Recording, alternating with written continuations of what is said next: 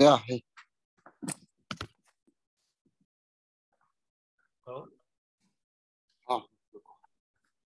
हाँ, क्या करना है इसको?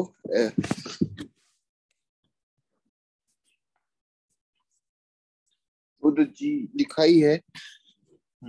दिख रहा है। और ब्लैक बोर्ड में सब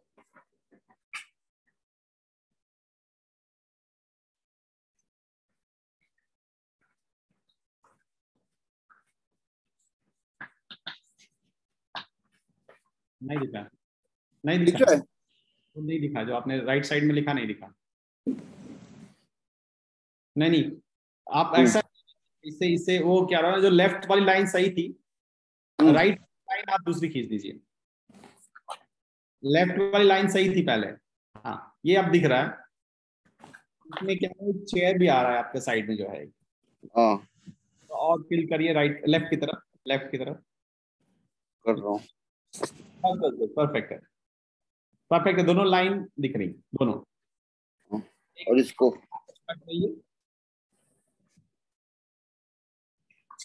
थोड़ा वर्टिकल कर देते हैं। परफेक्ट है। हाँ ठीक है। हाँ, तो 42 लेक्चर 3 42 मिनट्स में there was a diagram which was हाँ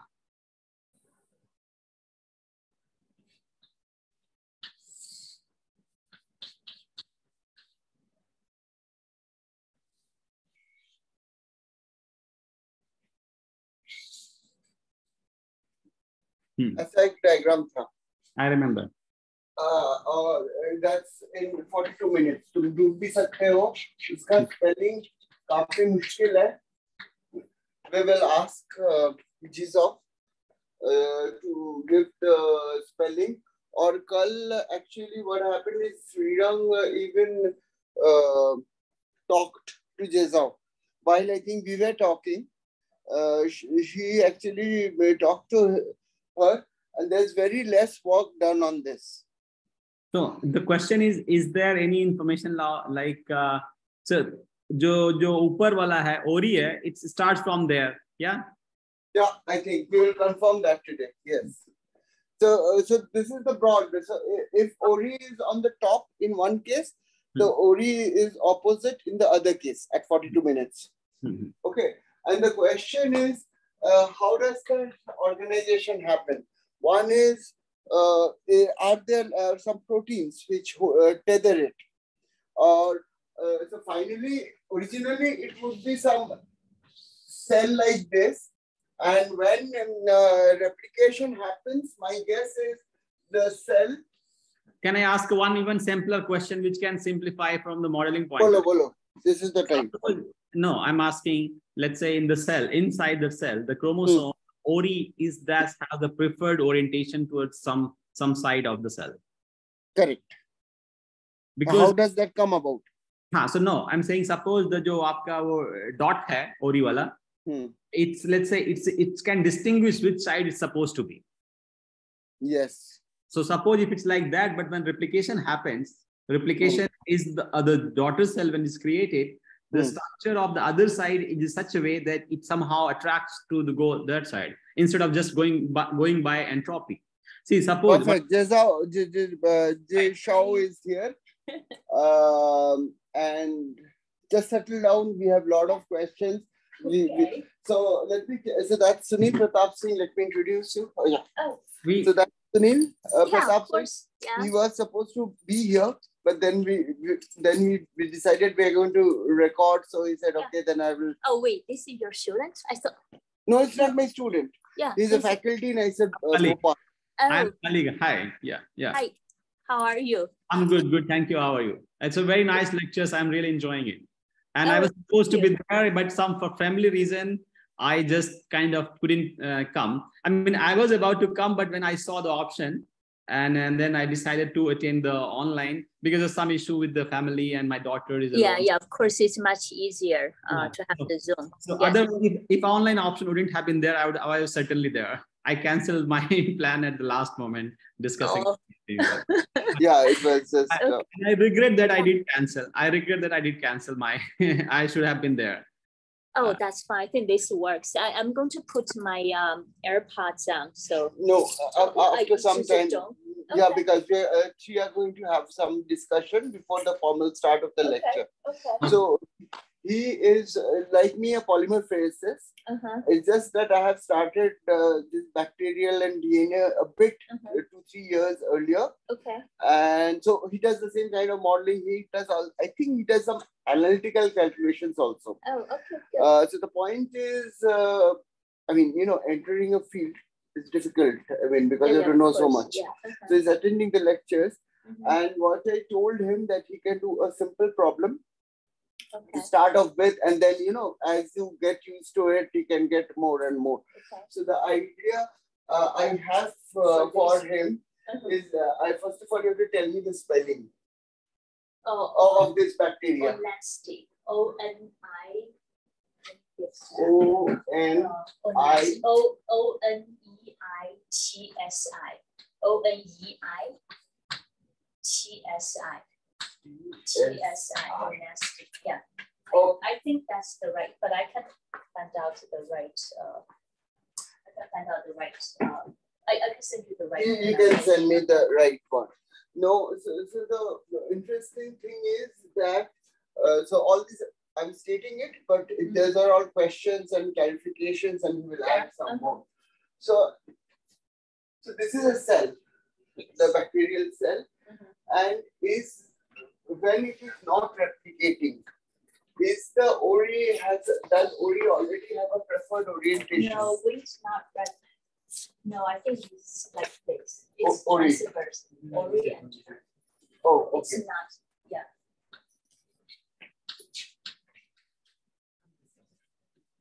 I only sent you the paper. Yes, yes. So you heard what she said, right? It's audible. And when there is replication, does the size of the cell become double? Yes. Yes, gradually. The division point is developed right in the middle. So this gradually widens. Yeah. This will widen. So just curious, in more inside information in terms of the length scale. So this is also more like a cylindrical kind or rod, like it has a larger length and the smaller weight.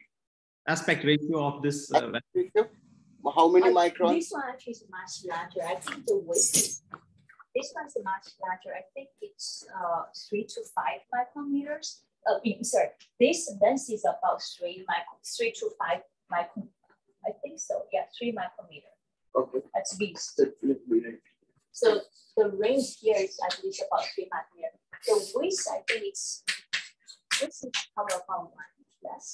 And sorry, how about the width? I missed the width of the. The width might be about 1 to 2 micrometer. I don't remember exactly, but they are larger than E. coli. Yeah, it's I would, if I go width to length ratio, it's like a half. It might be roughly half. They are a little fatter and larger than E. coli. I mean, I think it's 3 or 5 micrometer in height and about 1 to 2 micrometer in weight.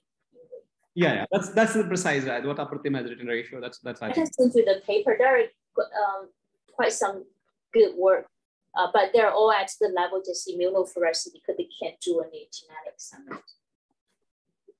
It's at the level of immunofluorescence, like they can only do imaging. They don't have any time lapse or lifestyle experiment. Okay, but it is already known that after the replication, they not only segregate, but they are so I think what they have is that during the segregation, your ORI start moving this way, your pairs start moving this way. There's some type of rotation.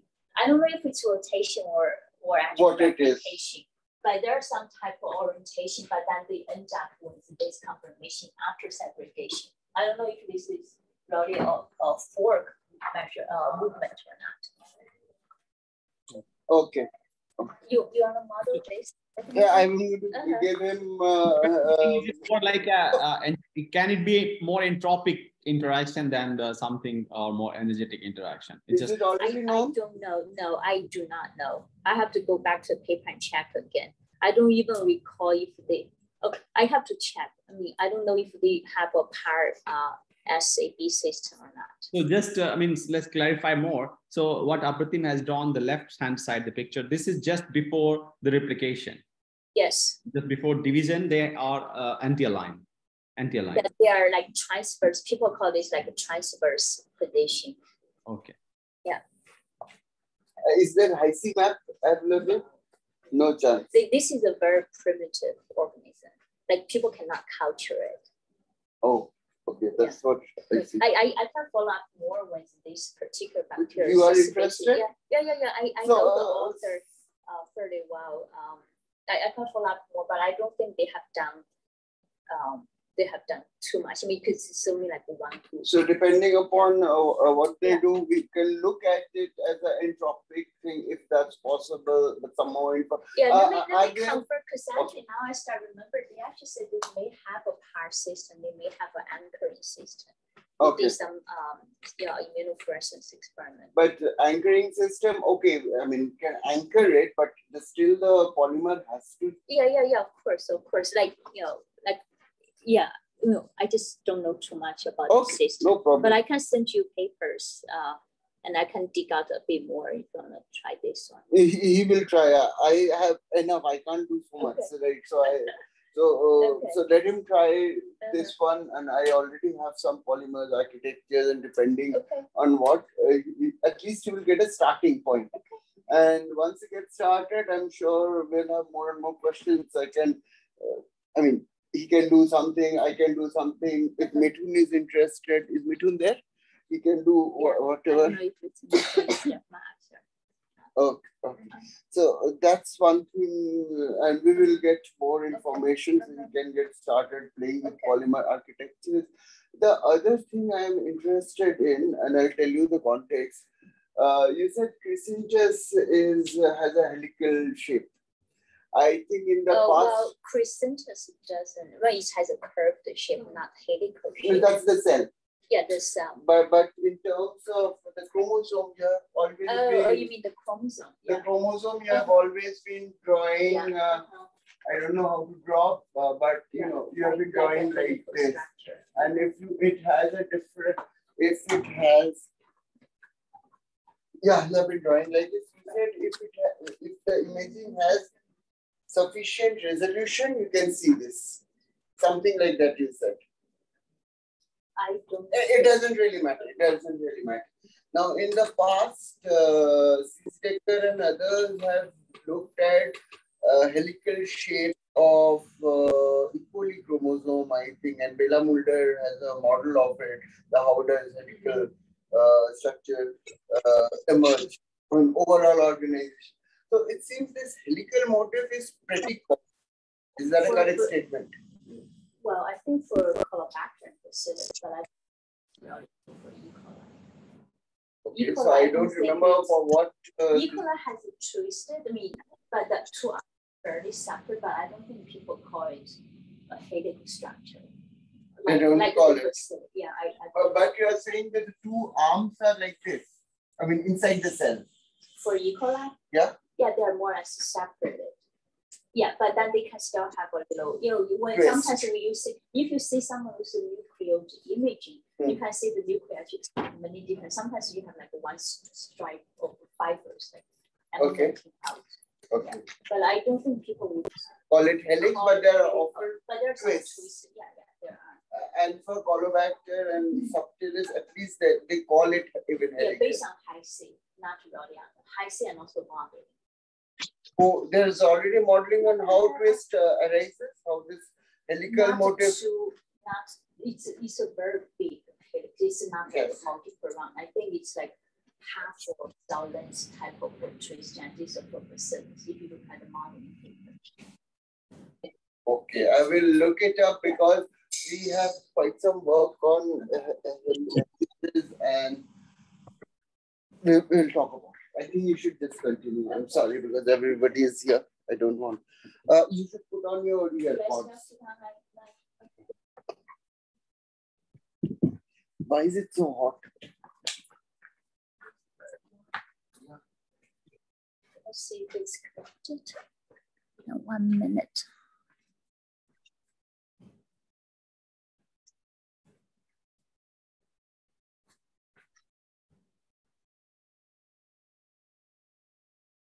Can you in the Zoom, can you hear me? You can hear me. Okay, I can also hear you. Oh, that's good. All right. Well, thanks for coming again for another 2.5 hours. Let's see.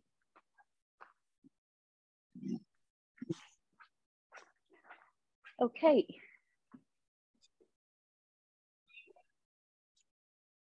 So today we're going to discuss about cytoskeletons.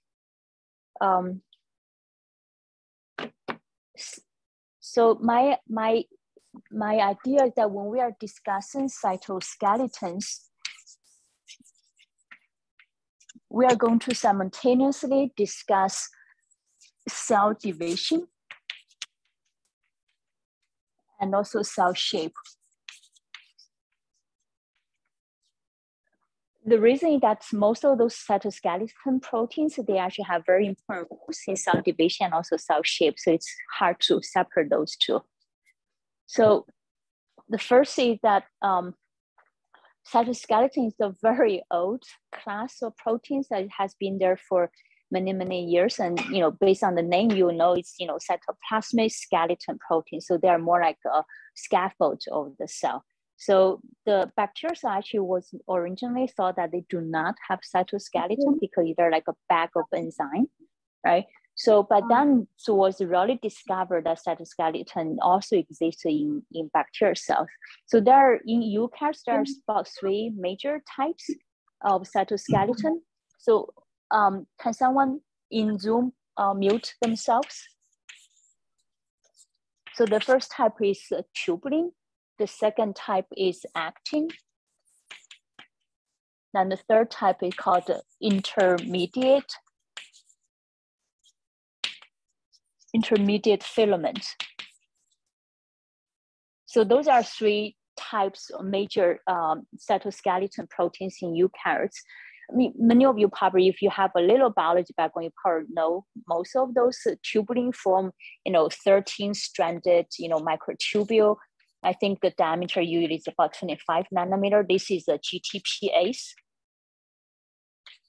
And actin class, they are, ATPase.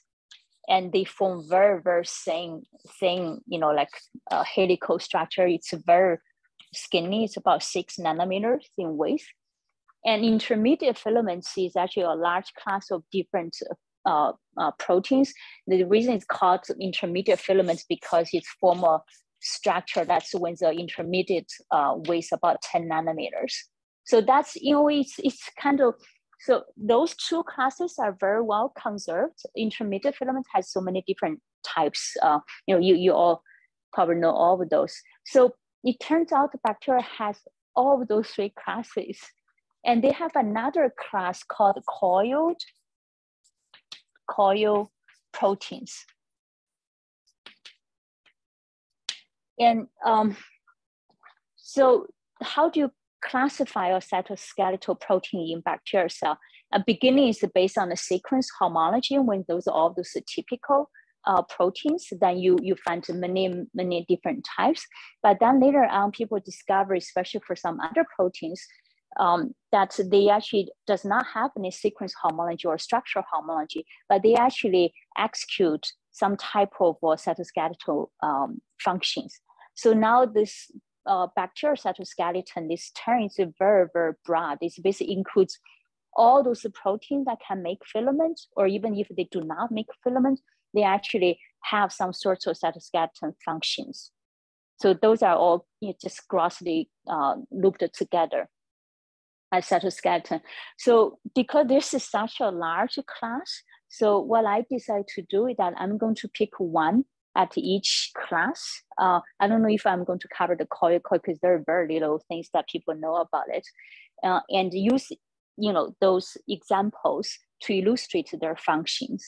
For example, for tubulin, I will mainly talk about FTSZ. And actins, we actually have already discussed quite some of those actin proteins, but I will discuss in our content MIND E system and also the MREB. For this intermediate filament, I will discuss one protein called crescentin, Cre-S in Campylobacter. So those three are probably the most well-studied systems and really can help illustrate their function. FTSC is related, of course, in cell division, but it's also related to cell shape, especially for this morphogenesis. MIND-E related to cell division, as I will show, and also related to chromosome segregation. MREB cell shape, and this, for instance, is also related to cell shape. So I think when those sets of proteins, we probably can get a good understanding of bacterial cytoskeletons.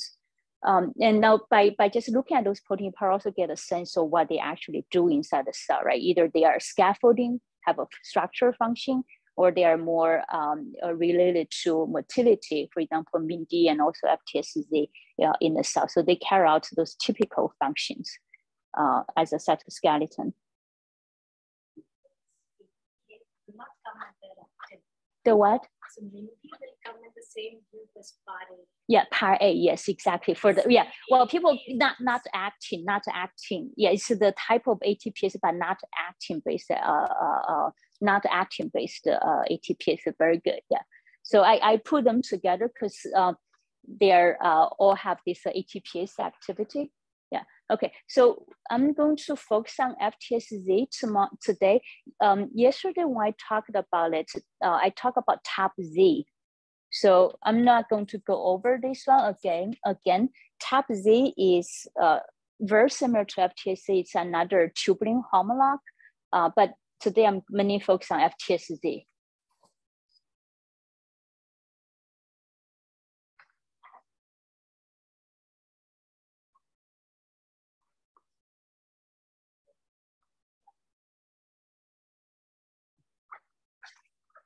All right, so FTSZ,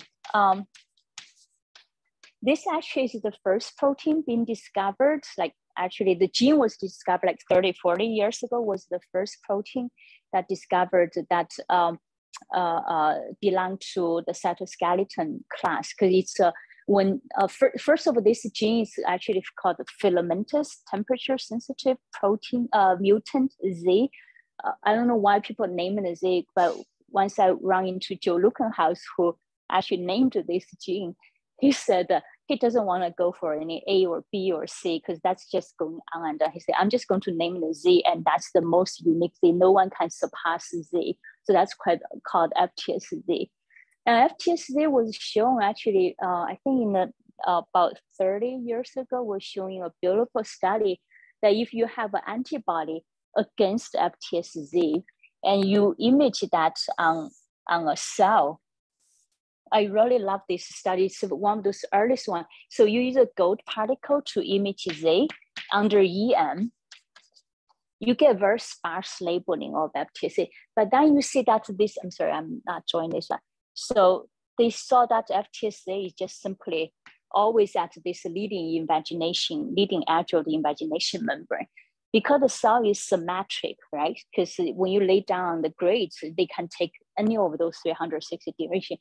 Then Joe Lukenhaus deduced that FTSZ must form a ring structure. So this is the first naming of this ring. But then very soon FTSZ was discovered to be a GTPase. It's a hydrolyzed GTP. But then the structure was solved, and the structure of FTSZ almost identical. I mean, very similar to tubulin. So that's really the first time young Louis actually called, you don't know, it's the first cytoskeleton protein of bacterial cells. So this one has the longest story. So what is FTSZ? FTSZ actually is a fairly short protein. It's a small protein. It's only 46 kD. So it's form a polymer. It binds to GTP. So if I draw a polymer, it has a polarity. For example, if I say a GTP binds at one of the cliffs. over here. So this is called the top, and this is called the bottom. So FTSC polymerase, this was again figured out by Joe Lukenhaus, very elegant genetic mutation experiment. He figured out that the new polymers add new monomer adds on this end from the bottom part. That's actually different from from tubulin. Always add on this part. So there is a polarity. So you remember when I gave my talk last week, we showed that this polymer can treadmill. The treadmill has a directionality. So this one always add, and this one would hydrolyze TTP and become then dissociate to the then exchange it with the GTP, GDP inside the cell. So this is how the whole polymerization works in E. coli. I mean, this is treadmilling, but does treadmill have a special meaning in biology? What is the word treadmill mean? Treadmilling it is a special word to describe this cytoskeletal protein dynamics. It's basically this continuous polarization at one end and continuous depolarization at the other. That is generally called treadmilling. So in a way, you are not having this whole filament, a static filament, moving across the plane. So that's a direct movement. This is called treadmilling. Yeah, it's a very typical. Tubulin actually has a different type of dynamic. So FTSC, even though it's a tubulin homolog, it's actually quite some different dynamics. For example, the people think that GTP and GDP can actually exchange within the filament, which for microtubule, people don't think that's really happening. But its effect will be something will be move. Look, yeah, apparently looks like this whole filament is apparently moving around, even though every single monomer is going to be different, not going to be the same monomer.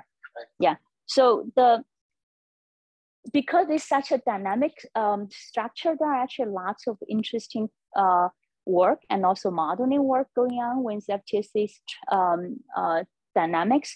The earliest work actually showed that if you have a cell inside, if you have FTSZ, labeled inside the cell, you can actually use one type of experiment called a FRAP. So how many of you know about this type of experiment, FRAP?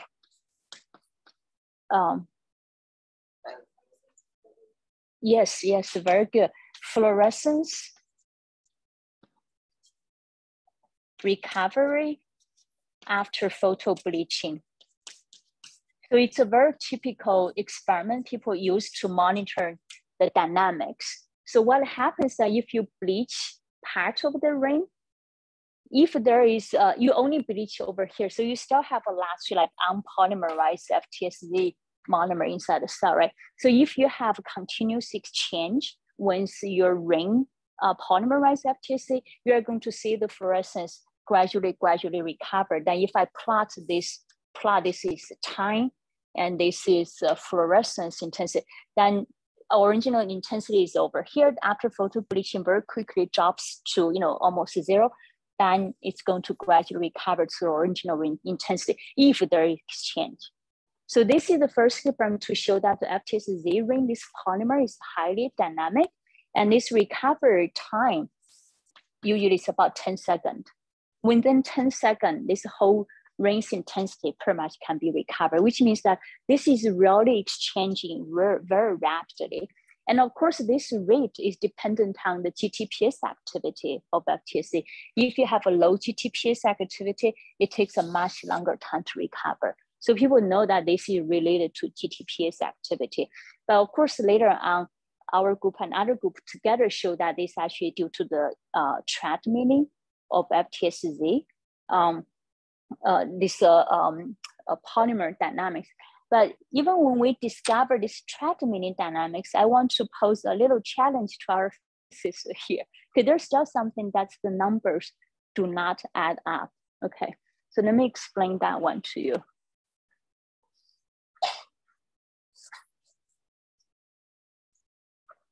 So in treadmilling, in all those different species, we measure the treadmilling speed is about 30 nanometer per second, okay? 30 nanometer per second, if we are just assuming a single FTSC filament, each FTSC is about 5 nanometer. So 30 nanometer per second means that I have to add 6 monomer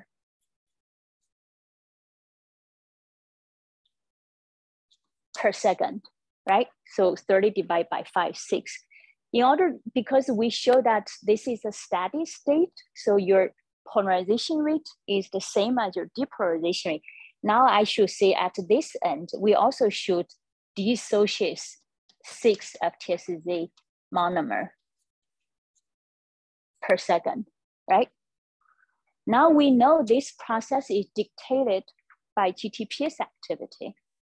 So what is that? This basically means, the common hypothesis and the commonly acknowledged model for FTSC that the site will dissociate when the GTP hydrolyzed to become GDP. Okay, so whenever this one becomes a GDP, the interface changes, this will drop off. Okay.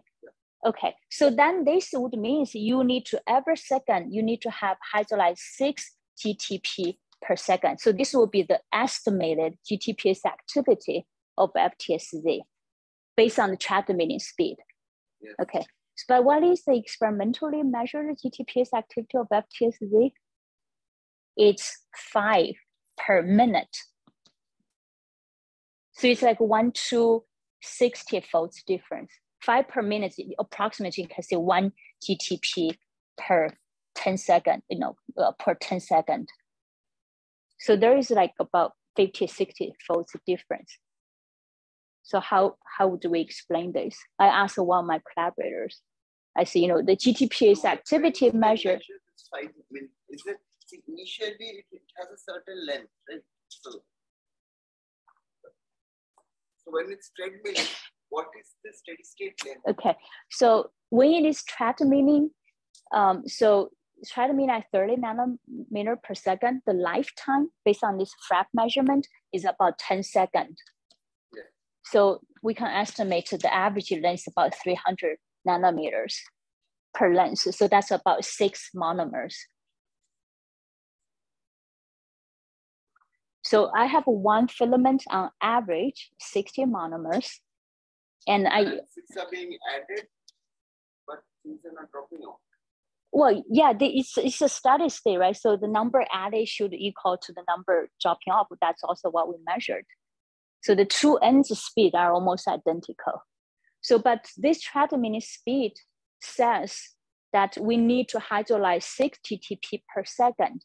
But in reality, when we measure biochemically, we purify FTSC, we add GTP, we measure the GTP activity. Our measurement is like 0.1 GTP per second. So there is a big difference. Yeah. A what? Activation of the GTPase that's happening inside the cell which we have not captured. You mean the inside the cell, the GTPase activity will be higher? It's possible, but yes, we thought of that at the beginning. But if you use purified FTSC in vitro, treadmilling speed actually is even higher. It's not 30 nanometer per second, it's like 40 to 50 nanometer per second. And that is independent of any other factor. Only need a membrane tether like FTSA over there. So I don't think it's other, I mean, I think it's still possible, but I think it's unlikely that some in vivo factor would enhance the GTPase activity like 60-fold.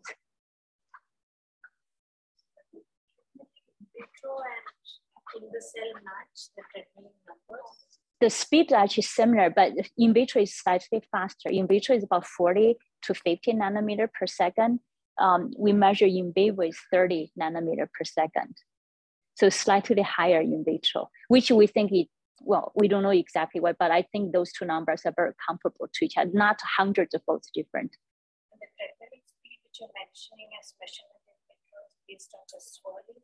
Yeah, based on we can measure the chymograph, the processive motion of one cluster of FTC across the middle of the cell. So that's in vivo. Oh, in vitro, you can do the same thing. You can. It's not. It's none of those are single filament, but it will be the same, right? Because we are measuring the distance. Even if you have multiple filaments, have still simultaneously do the same thing. So on average, every single filament would still be doing 6 monomer, adding 6 monomer, or taking out 6 monomer per second.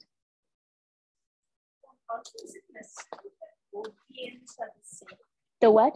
The rate of addition at both the ends are the same. It has to be.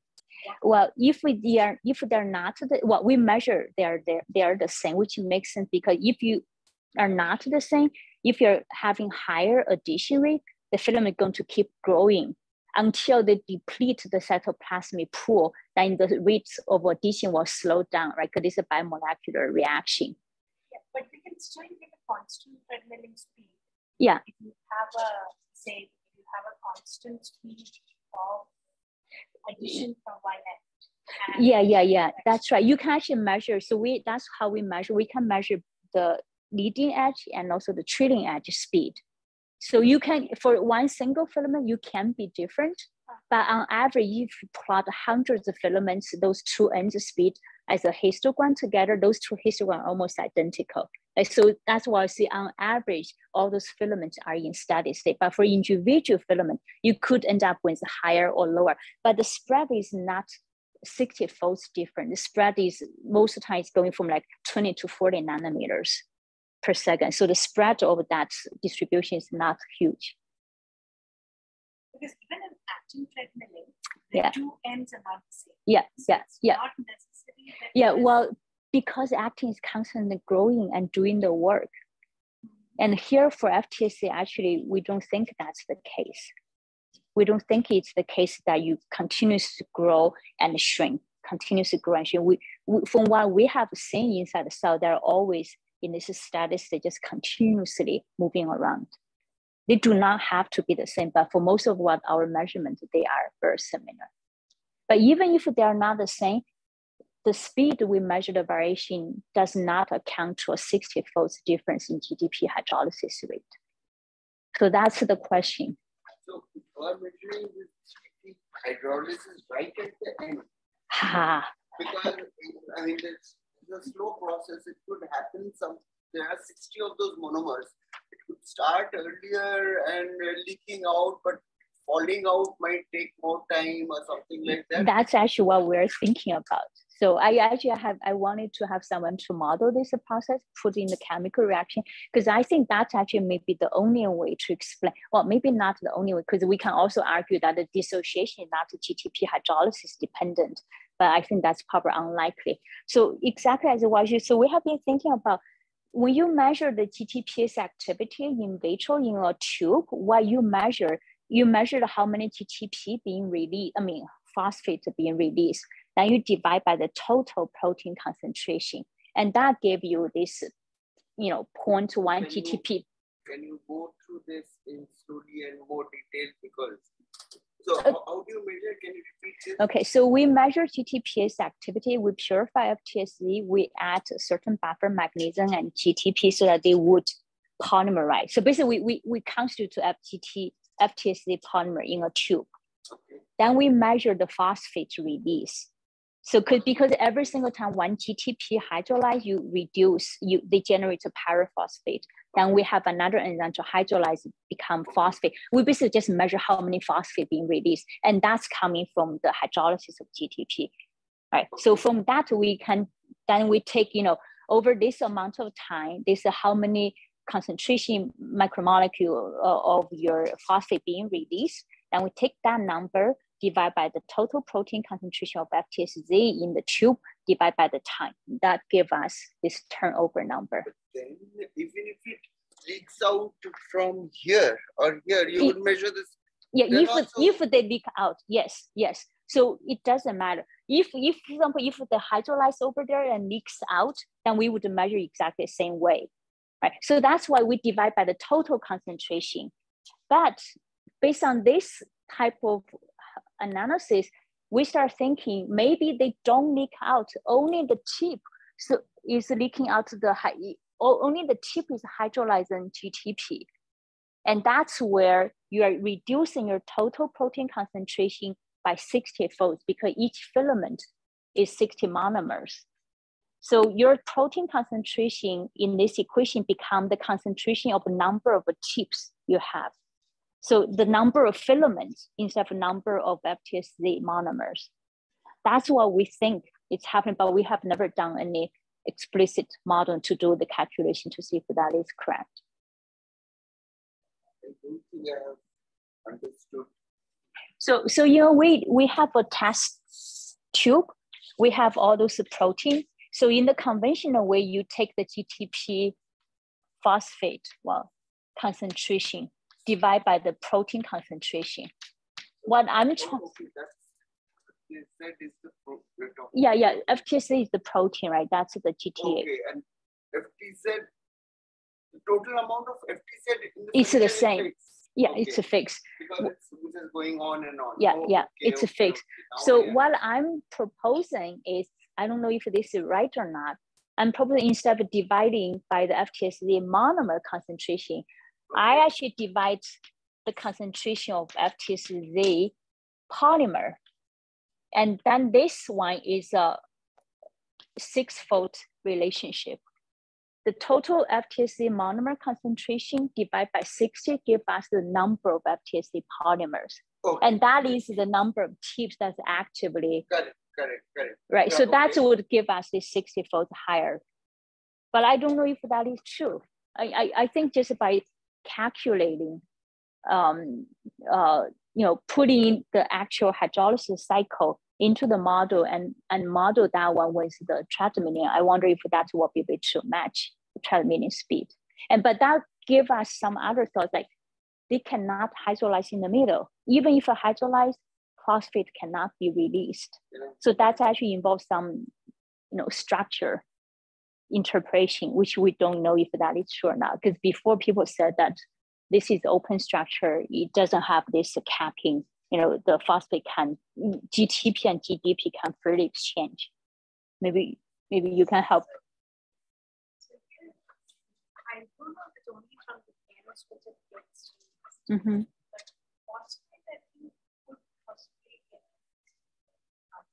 Yeah. And that's also what makes it less stable. Yes. I'm pretty sure that they can. And FTSZ filaments can actually break in the middle. So, but this break, so if this one get hydrolyzed, become GDP and the phosphate, there's supposed to be a little difference in the conformation. So make this one more prone to break in the middle, right? But I don't know if this is where you can still hydrolyze in the middle, but you may not detect the phosphate release until it's a break. So I don't know if that is true.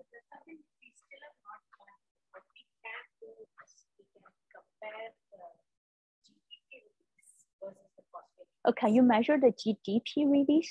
GDP release can be measured using the using the regeneration system. Yeah. But we are not very confident in using that because that's also measured at 340 nanometers. 40 nanometers is where the filaments scatter. Yeah, the light scattering. Yeah. But we haven't looked at it yet. So. Yeah, from the structure, I mean, the structure pocket is fairly exposed, so I don't know. So the phosphate can escape the loop. Yeah, the T7, yes. Not the T7. Mm-hmm. Yeah, the T7 and the T3 loop is where we have our phosphate. Okay. So if the T3 loop changes conformation, it can in principle get released. But we were also asked a very similar question by whether the release happens only at the ends. Yeah. Because many of our in vitro experimental observations cannot be explained if you consider. cannot be explained.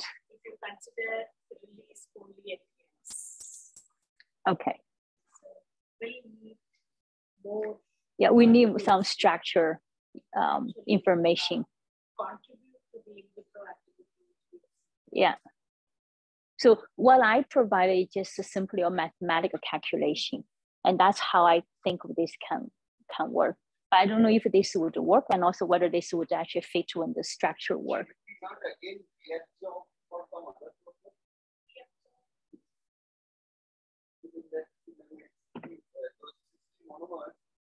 I don't know what it can be, it's a collection. Has a distribution. This is just average. And GDP is like a waste product. Once you release the energy, then GDP will what is so and how will it form by taking some and phosphates are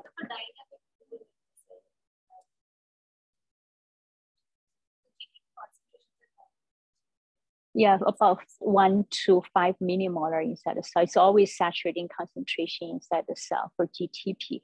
So what we are thinking about, the moment it's dissociated, GDP or whatever going to release, then GTP can come in and reconstitute and coming back again. Well, that's what I think, but I don't know if it fits with the structure model. A chemical, biochemical model just reconstitute this whole Z ring inside cell based on the number of molecules of FTSA concentration of. Getting those hydrogen. No, just a canonical modeling, not a molecular dynamic modeling. Just purely by calculating, GTP concentration, GDP concentration, phosphate concentration, cell FTSA concentration, and cell the trapped minute speed. If from we, from that perspective, yeah.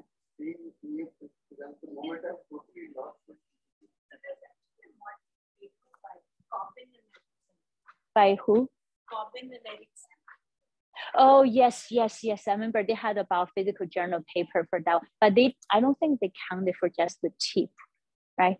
I think they looked for along the filament. Yeah, so it is along. Yeah. And they do consider, say, breaking of filaments. Yeah. And then like the rate for each of these events. But obviously, what they do not have is each of those individual rates which they're trying to simulate. I remember that one.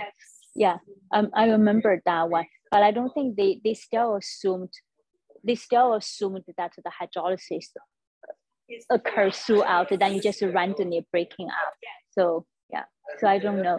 Yeah, we are also And another thing which we like when you said about calculating the data. Yes. So when you calculate, I understand that you have phosphates per FTSA polymer content. Yeah. But what happens is that about the critical concentration. Yeah, they are all in. Measure the turnover. Get a constant number because then it's always like you have the monomer concentration plus the polymer concentration. Oh, okay, I see. I see. So you see that actually in the reaction, it's not always, so it's actually a mixture of both the monomer and the polymer. But only the polymer component will be capable. Yeah. That's right. What we observe is that, so we calculate, say, what is called as a K observed. Then you adjust with the proportion. So what we do is, if we do this at different concentrations, so only when we are above the critical concentration, we get a constant value of K. Because below the critical concentration, you have a change over those polymers. Very small amount of protein which contributes to the Yeah, actually, that's a good point, because when we did this measurement, we did not really differentiate those two. We just divided by the total FTSD monomer concentration. And that's why our actual measurement in our hands is actually lower than what's reported in the literature. We're actually quite puzzled by that one for quite a while, but I now think it's probably because of the. Mm-hmm. But you get a constant value of K observed, mm-hmm. Then you are above. Mm-hmm. When you're below, you get erratic values because only. So it's almost like graph. Yeah. So when you say you get a constant value based on normalized against the FTSD concentration. Okay, yeah, then that makes sense. Yeah, of course. Yeah. Because they're majorly polymers. Yes. Okay, so okay, so this is just the polymer dynamics of FTSD. But the major function, of course, of FTSD is to direct cell division. So what they do is that when, yeah, Which we are observing in our system is that we actually, so similar to what Sukanya was mentioning, we see an increase in GDP hydrolysis when we have FTSA. Yeah, FTSA probably how much higher? It's not 64. Yeah. I can get the exact value. They're still yeah. That's right. That's when I start remember. If you add Z-play, actually you inhibit FTSZ, GTP. Is that right? You form those bundles. Yeah. Right. Yeah. FTSA actually help with the polarization, so that's probably the reason why it helps in the GTPs. Yeah, we are yet to dissect all that contribution. So that way there can be a difference in vivo. Yeah, can be a difference. Yeah, like you said, there could be in vivo factors. Even in vitro experiment, they have done it with FTSA, but I don't think that will explain this 60-fold difference. Yeah. So I do start thinking likely is the polymer making a difference. So the actual tip hydrolysis rate is higher than what we measure in vitro based on this whole protein concentration measurement.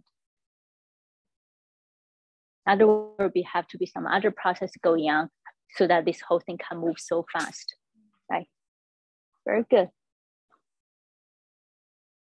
Okay, so FTSZ would come to the middle and form a ring structure when cell is about to divide. And if you calculate all the FTSZ, for example, in E. coli, there are about 4,000 to 5,000 FTSZ monomers inside the cell. And we measure that's only about 30 to 40% of FTSZ are in the middle. All the others are still soluble in the cytoplasm. Now, if you take that calculation, in the middle, you only have about 1,200 to 1,500 FTSZ monomers. Now, if you say, I have all those monomers had to just become a long filament, it's going to be like about 6 micrometer, because each one it's about 5 nanometer. So 6 micrometer long filament will only be enough to wrap the cell around twice, right? So cell diameter is approximately, we're doing back envelope calculation, about 3 micrometer. So if the Z-ring organization size cell is really the long chain wrapped around, twice, each one is only 5 nanometer. And if we assume that they are adopting a very tightly packed conformation, then you should see this ring is only about 10 nanometer wide, right? So, or maybe a little higher based on the in vitro, this liposome type of study, they have some gap in between, but that will give you to about 20 nanometers. So when we first did FTSZ ring imaging, trying to figure out how the filaments are organized inside cell, we saw that this width actually ranges from 60 to about 100 nanometer. So it's much wider, even though, you know, we are still limited by resolution. After we decompose out all those resolution issue, the minimum in this range is always about 60 nanometers wide. So it's much higher than this 10 nanometer or 20 nanometer based on this long chain polymer model. And also I have already shown this in my talk. What we saw is that we saw this quite like bundles along the middle, and they're fairly loosely associated. And you know, like basically have those different clusters. And usually for each bundle, we calculate it's about 300 monomer of FTSC in each one. Now, if we take this in vitro value, about 60 monomer on average, then we end up about 5 filament. So in a way, we have like 5 or 6 filaments of each cluster. We have like about 4 or 5 of those clusters inside cell. So it's a very unconventional structure of a polymer in the middle of the cell. And of course, we later on show that this structure actually is really important. It's dependent on FTSC GTP's activity. And then other groups, including quite a few different groups from Ethan Garner's group and from Siemens Holden's group, they show actually, and also early on from Bill Margoni's group, to show that the assembly of the Z ring is actually very interesting. There is like a condensation process. So when cell is about to divide, you have all those FTSC polymers like along the cell, like just very randomly diffusing. But as the cell about to divide, they start coming to the middle and start lining up with each other. And if we measure the density is basically the total fluorescence intensity, or the number of molecules divided by the volume over time, over the constriction time, when the cell become, you know, much more constricted. What we saw, and also shown by other groups, is that the FTSZ range in the density actually gradually goes up to about 50% higher. And at one point, that's a very sharp decay. So this, we can also put, this will be time or can be diameter. So this is about 600 nanometer diameter. So this is starting about 800. So this was a very interesting phenomenon at the beginning, because so basically you don't see much FTSZ ring disassembly during the time, but the ring gets sharper and sharper, more and more dense. But then at some point, the whole ring just starts shattering around and just leave. And this point usually is about 300 nanometers. So towards the end stage of cell division, the Z ring is not there anymore. So this phenomenon at the beginning, people start thinking about FTSZ, this condensation based on polymer dynamics can generate a constriction force. And that's how you pinch the cell in the middle. And there are actually a large amount of modeling work went into trying to model the polymer dynamics, stiffness, flexibility, membrane thickness, membrane rigidity, etc., trying to see whether the force can, generated by this type of process will allow the constriction of the ring. Yeah. So what I understood, I don't know whether I understood your seminar properly. The message I took home is the FTZ goes round and round, and that actually is distributing the proteins which cut. That's what I understood. Yes. Okay, so that's after we figure out all those. So this was at the beginning. At beginning, that people saw this phenomenon, then trying to see whether this will actually generate. And this was supported actually by one very famous work by Harold Erickson, you probably know. They actually reconstructed this whole ring. They are using FTSC, they put on an artificial membrane tether on FTSC, then mix it with the liposome. Then they were able to make those long tubular liposome. Then they can encircle FTSZ ring in it, just the FTSZ and the liposome and the membrane tether, even not FTSZ. And what they saw that this ring actually can constrict just by itself. So by some type of polymer dynamics, you can actually bring the liposome to this constriction site. So that's where all those constriction theories started, that FTSZ ring can generate a lot of force. But based on calculation, if I remember correctly, the force FTSD each one. So the idea is that when FTSD is tethered to the membrane, the filament has a straight conformation. When the hydrolyzed GTP, it's become bent. This actually is supported by structural work. So there are some certain curvatures when you have a different nucleotide bond. And this type of curvature will be the one generating a bending force to bend the liposome. Yeah, but I think people did the calculation, and the force that's generated is actually very, very small, even compared to E. coli chromosome, E. coli membrane. I think it's in the range of about piconewton. We actually did a little calculation before. It's just not going to be sufficient to pull the membrane inwards against the turgor pressure of the cell.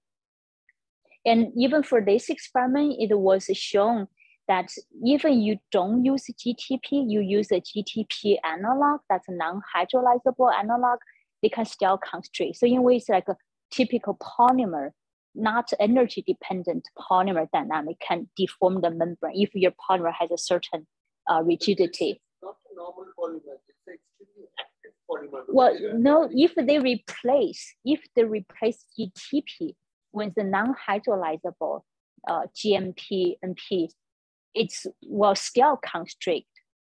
So there you don't have this dynamics. But now I think we know better. It's probably actually has a lot of those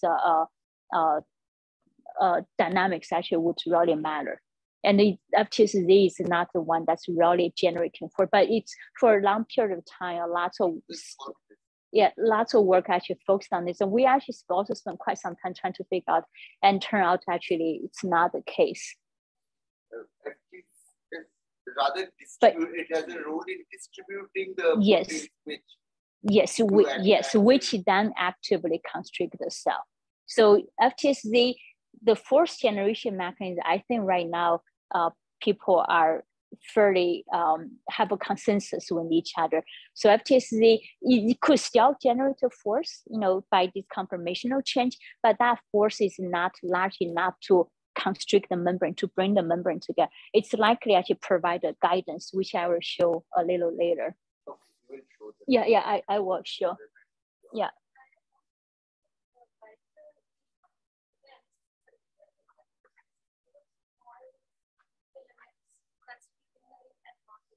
Not one continuous filament. How long they get, based on the dates? How long they get? Yeah, I mean, if there's a fixed rate of polymerization, they should be of a certain. Yeah. That's where we calculate on average. You have about the filaments on average about 300 nanometers long, yeah, which is about 60 monomer. So that's based on the treadmill speed times the lifetime of the polymer. Of these monomer. That's how we calculate this length. And also based on our imaging, we can also see they're actually larger than a diffraction limited spot. Yeah. And this dissociation, this sharp association with diluted episode, is it somehow related to the curvature? Okay, that so we still do not know why it's actually start to dissociate at that curvature. So like you say, it's possible to be curvature sensitive, like when your membrane is so bent, FTS cannot accommodate, but no one has really shown that. We're actually trying to do that measurement ourselves, but you have to make all those angles. There is one work actually showed FTC still treadmills along different angles. Treadmill speed doesn't change, but they did not show whether they prefer the preference if there is any curvature sensitivity. So we don't know about that one. So that's one. Second, that it's also possible some FTSZ associated factors are also leaving, and that's causing FTSZ dissociating.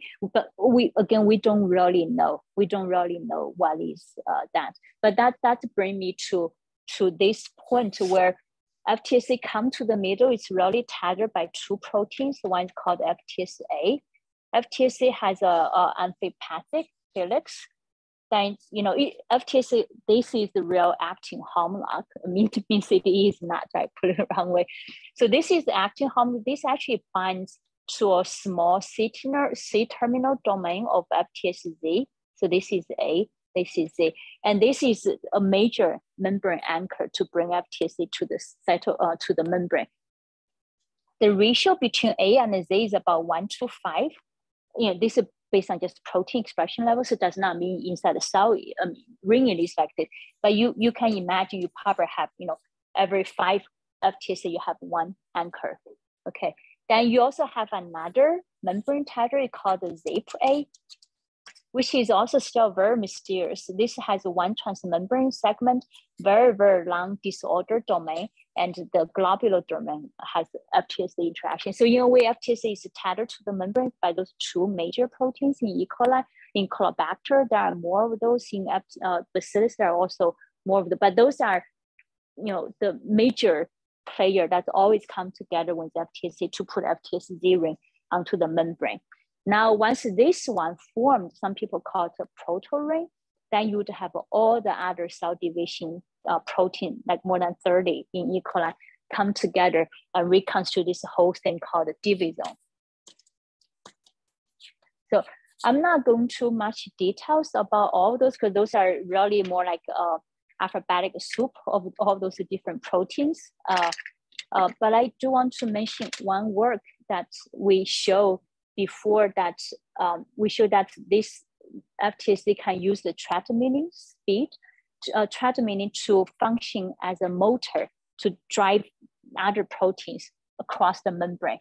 So one of the protein we look at, for example, is FTSI.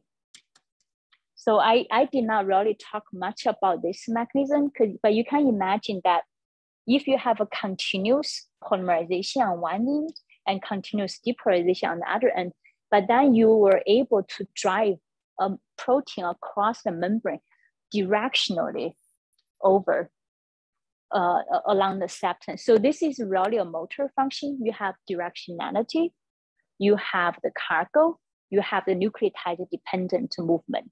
So even though bacterial cells do not have those myosin or kinesin molecules, they have those cytoskeleton proteins. So they are the major player for those, not cell motility, but for molecules motility.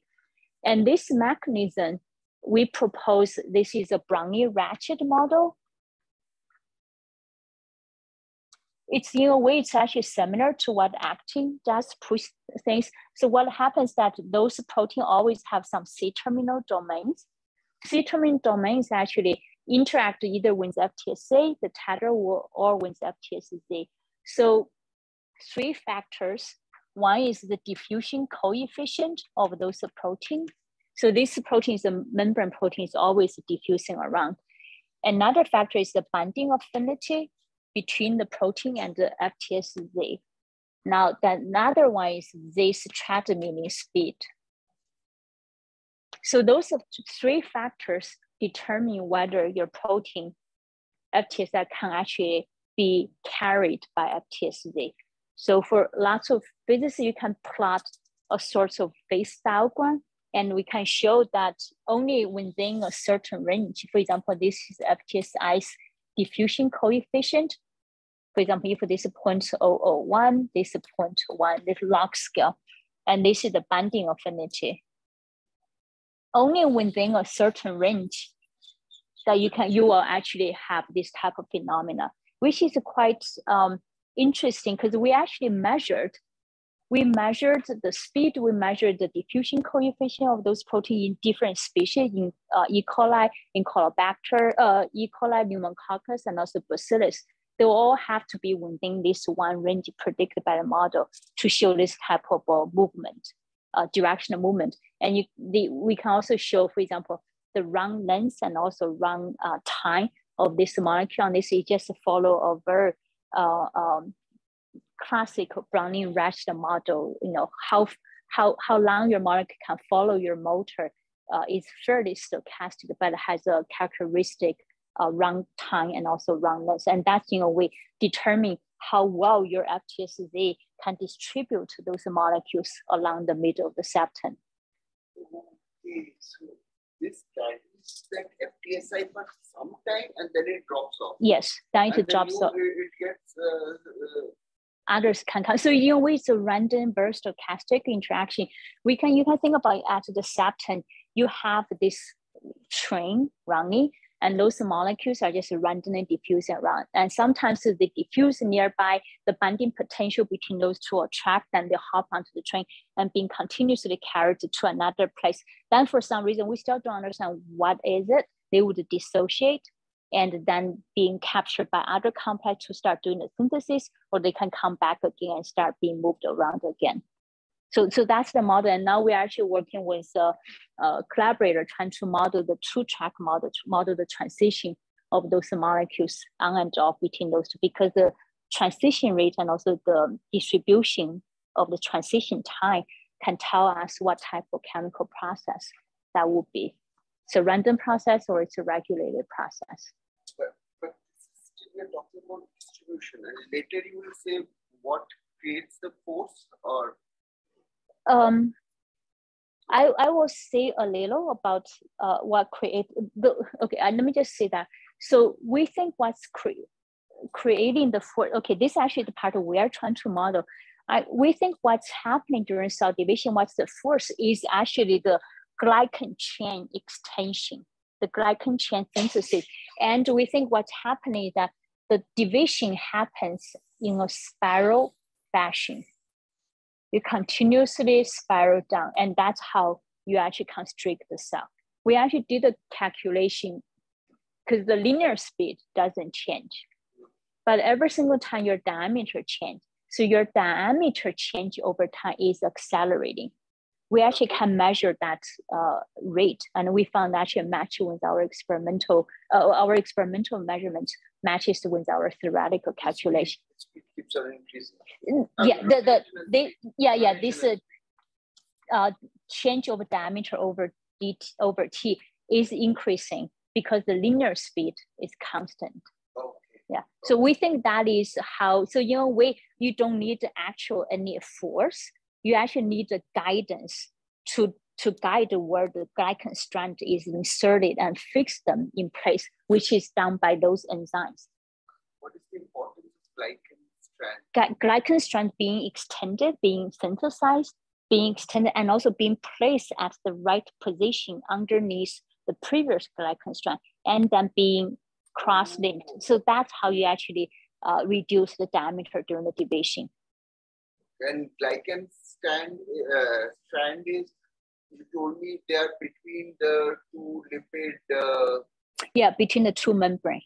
So that they're constantly adding. Yes, constantly adding. So that's where we think that's the driver for cell division. You need the cell. So for bacterial cell division is really about cell wall constriction, because they have to reconstruct the cell wall. And that is the rate limiting step. It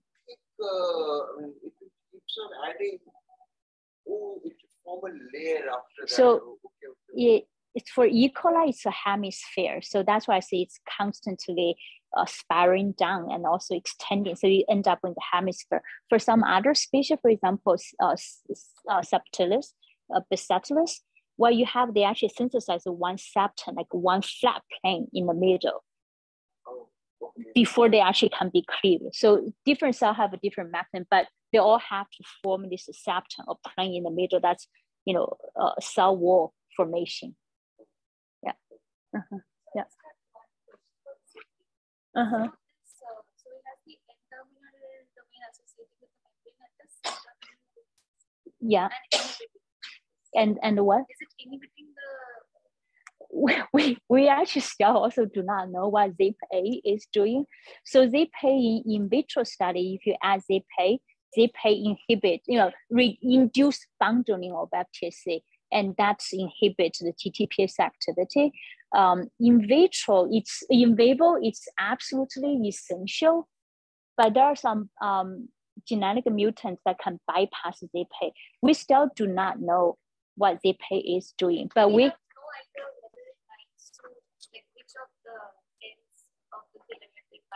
we actually think ZIP-A binds at the shrinking end. We have an experiment actually show ZIP-A is very much like FTSI, keeps untracking, and it's only on FTSZ track, just keeps moving together with the FTSZ. But we don't know what's the actual function, because we don't really know too much about ZIP-A. But looks to us it has something similar to FTSN. I mean, I don't know if you, okay. Yeah, we should. I think then when we come back, I want to discuss all those positioning system, which has a lot to do with those other cytoskeleton proteins. Okay, so when do we come back? 50? 50. Yeah. 50? Well, 10 minutes. Okay, we're going to take a break for 10 minutes and come back at about 3:50. Thank you. Thank you.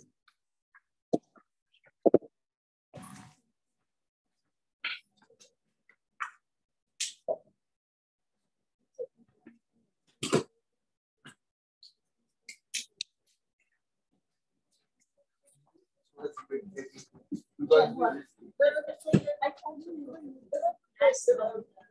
recording. So, always go back to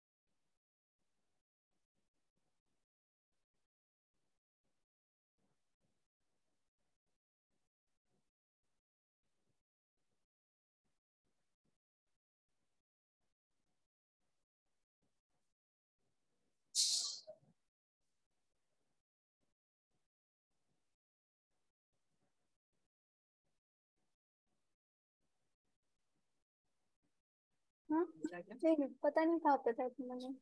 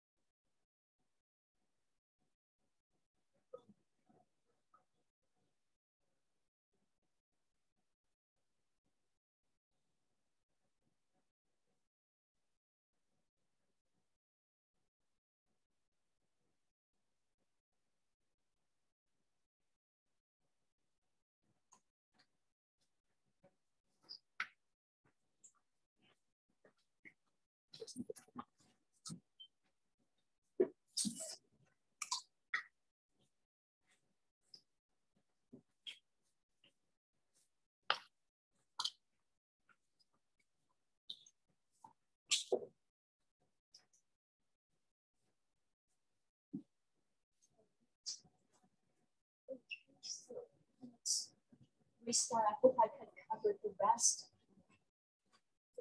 Recording is on. Yeah.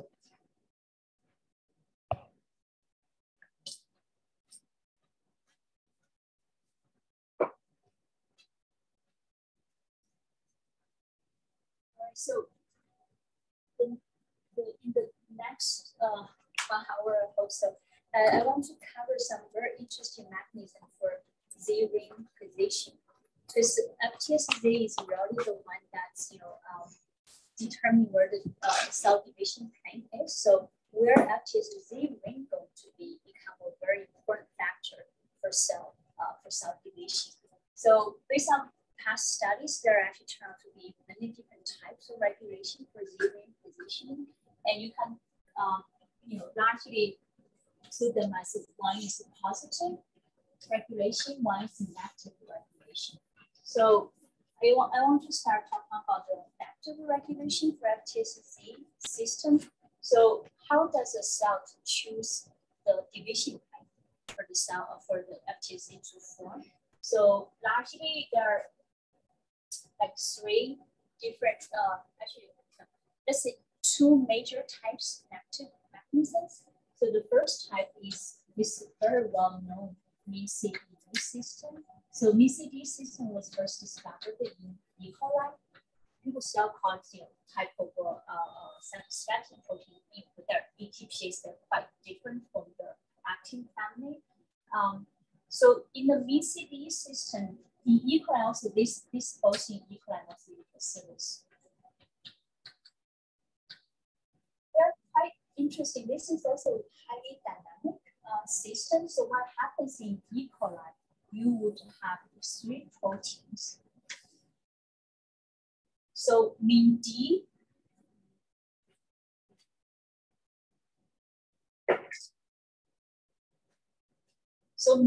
combines to membrane, has a membrane targeting sequence, binds to the membrane like a dimer.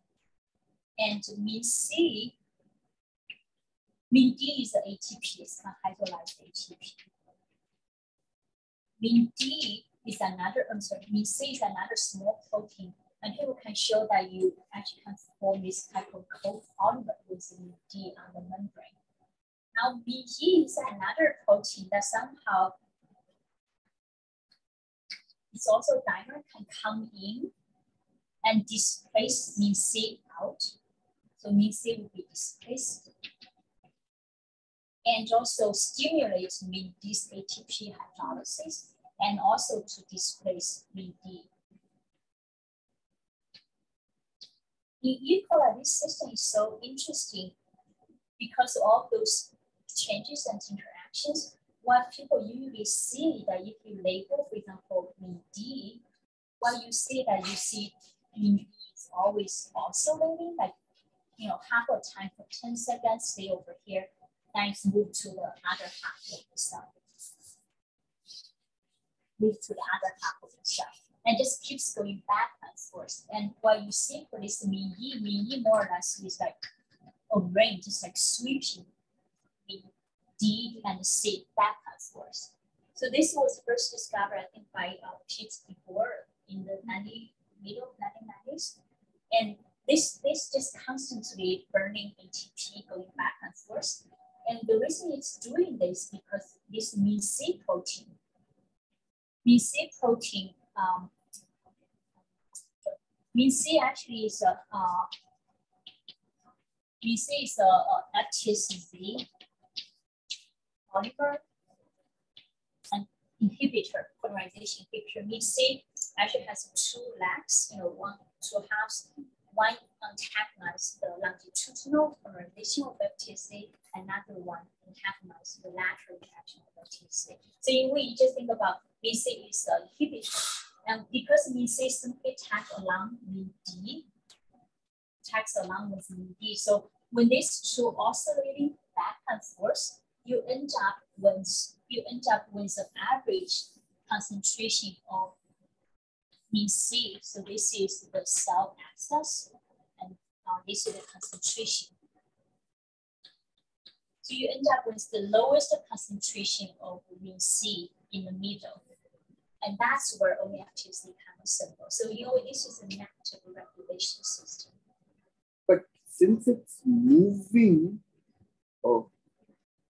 Can you give a reference of there are so many papers about this. I can give you some. Maybe a seminal paper on this that it's also. So the first one is actually Pete DeBoer's paper. I forgot the first author's name. So just write the name and this is because spelling. The first paper was done by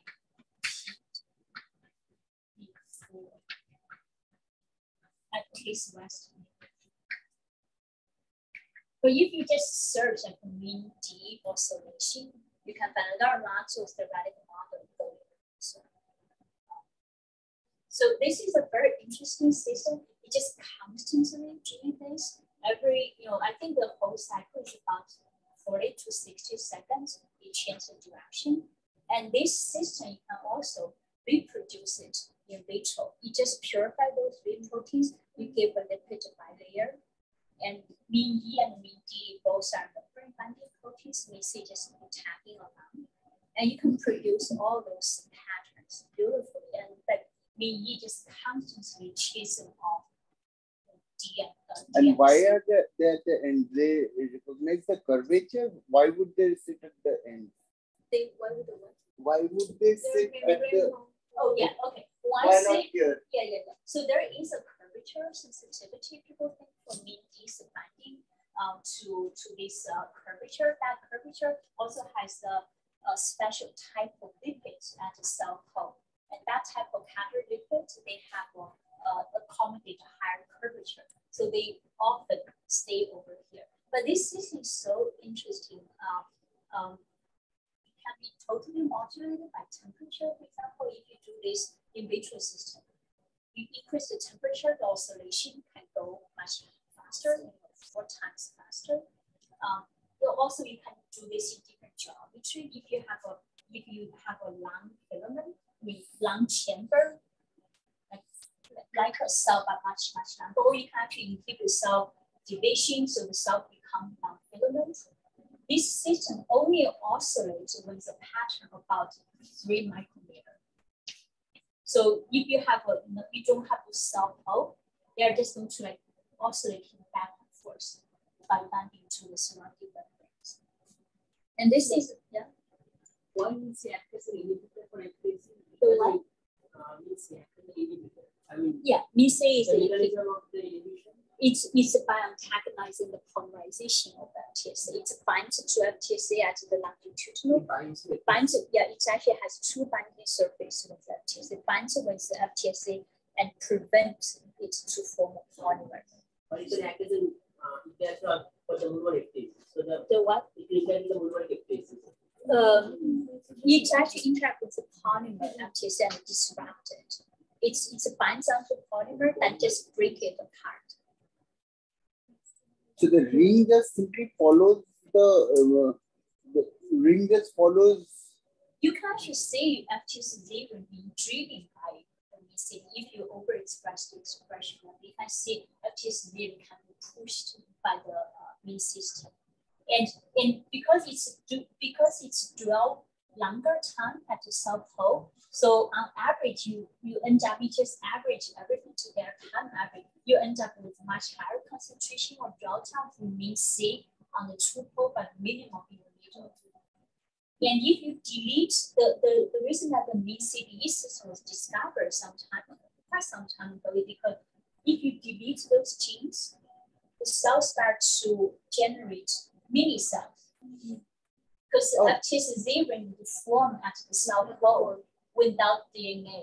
And this actually turned out to be a very useful method for people to produce a nucleus cell. Like you have a vesicle that's with pure protein, all metabolically active. You can do a lot of experiments with the mini cell. without worry about this whole chromosome segregation problem. Because so basically what Min does actually, you can think about two roles. One is that to prevent FTSZ formation. Many actually is to prevent FTSZ formation of the cell coat. Then this is an active selection. If you are prevented, FTSZ can only come to the middle, right? Question? No? Okay. But this system is just so interesting. There are even more studies coming out even nowadays. So there is one phenomenon called membrane phoresis. This was done by xiao just a couple of years ago.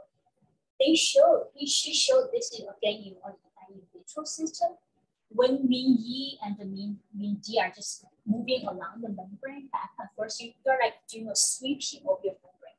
Whatever you are attached onto your membrane being swept away by the waves of the DB. So they call this like a type of a membrane electrophoresis, but not electrophoresis membrane diffusive.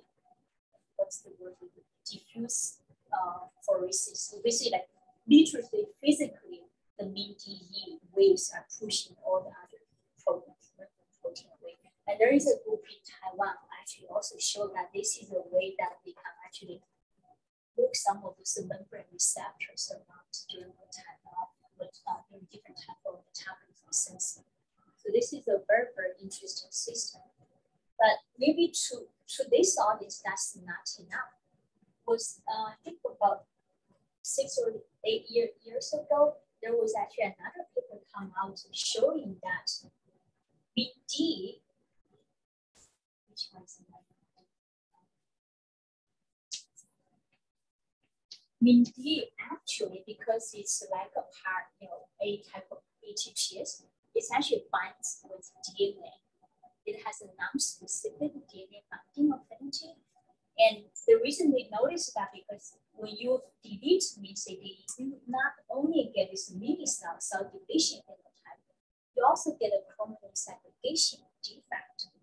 And they did quite some studies to show that MinD had this non-specific DNA binding affinity. And the model they proposed is that this is also the DNA binding is ATP dependent, just similar to the role in the cell division. When you have your chromosome in the middle, MinD is on the membrane and it combines with the DNA non-specifically dependent on ATP. Then it actually brings the chromosome to the membrane. And because it's going back and forth and as cell is elongating, then those individual MinD on the membrane, in a way like every single time comes over and tap it over time, and that's actually helping the segregation. I think that paper they also did the radical modeling where they just purely put in this entropy. Chromosome is inside the nucleoid and away from the.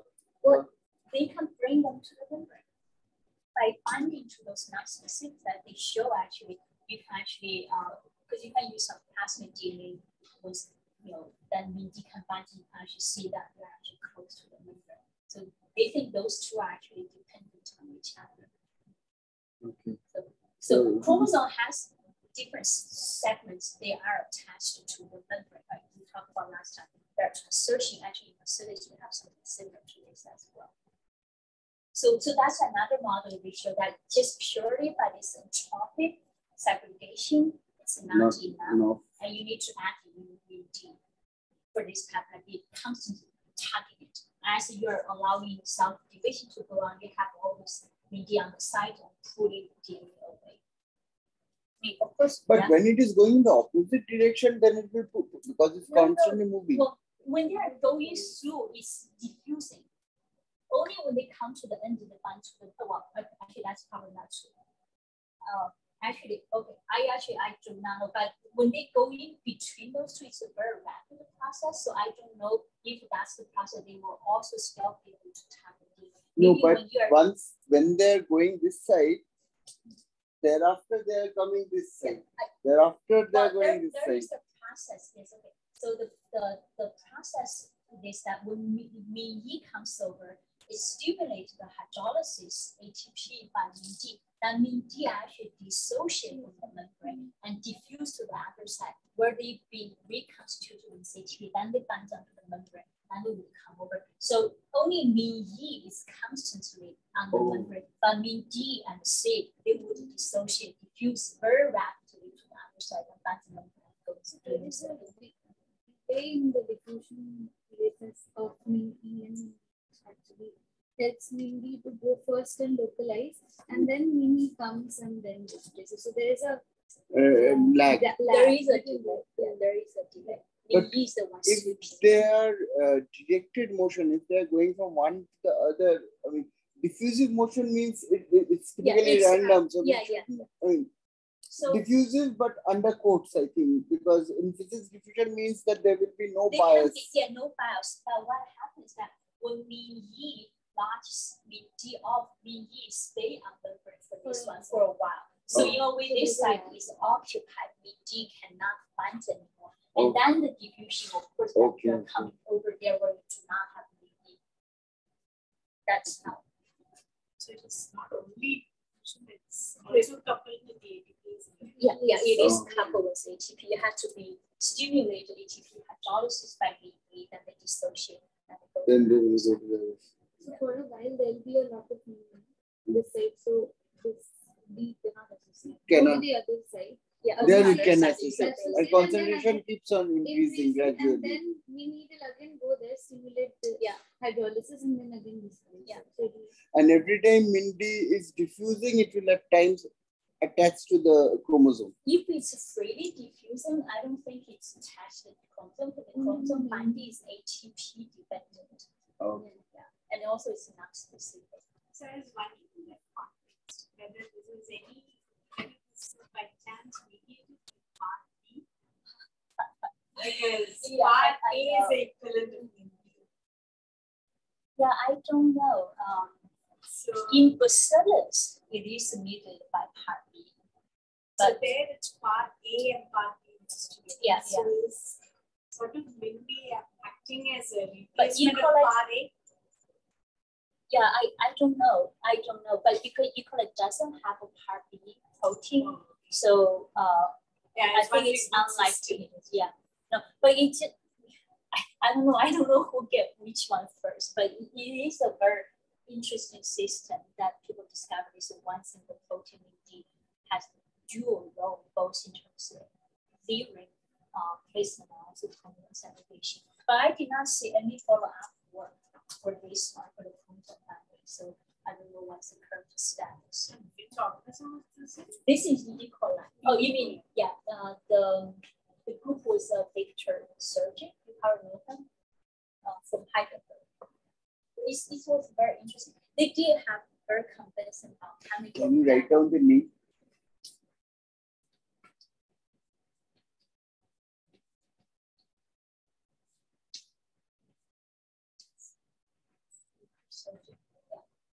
But you can just search like mean D protein segregation, then you should find it. So in bacillus, it's slightly different. I think that's all the major points I want to cover with E. coli system. So in bacillus, this whole case is a little different.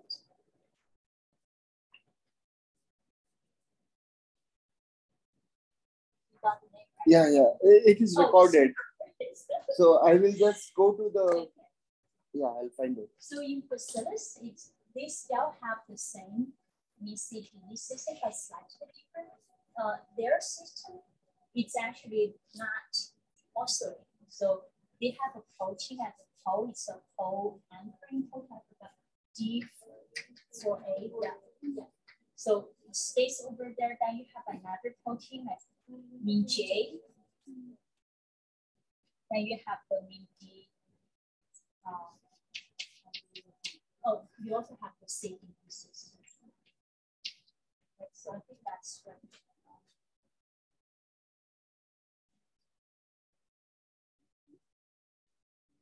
You have the actually you don't have the they only have the mean G, C system, and D.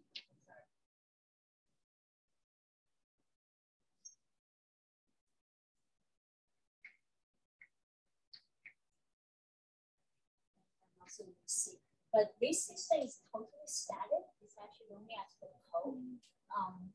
In a way that, so this also argues why do you need this oscillating system equal, like you are constantly burning energy. But here you only need to have this inhibitor at the cell pole. You prevent this one from prevents TSD formation in the cell pole.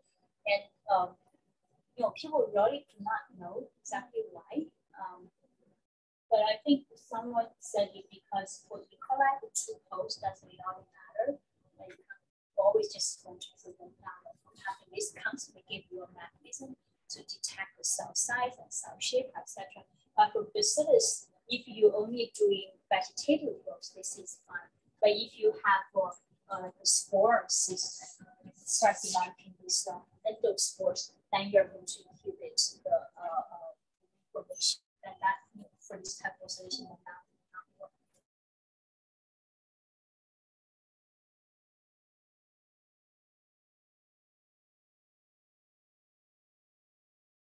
Coming back to this synaptic effect, another organism is, of course, Colobacter. It's very interesting that they all use a very different but very similar type of inhibition. So in Colobacter system, if you remember the cell that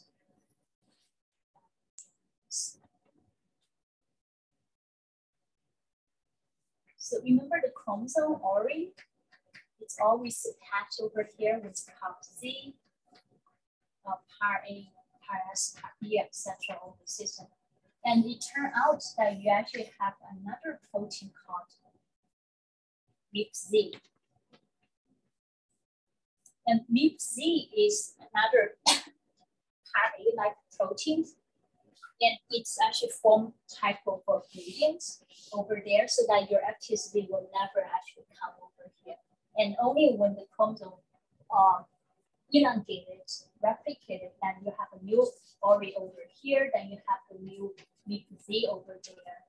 Then you establish the concentration gradients so that you also have the lowest concentration gradients in the middle so that TSD will be able to assemble. So this is type of it's a protein-based active regulation mechanism for TSD formation in those three organisms. But then there is another system. So besides this MCE system,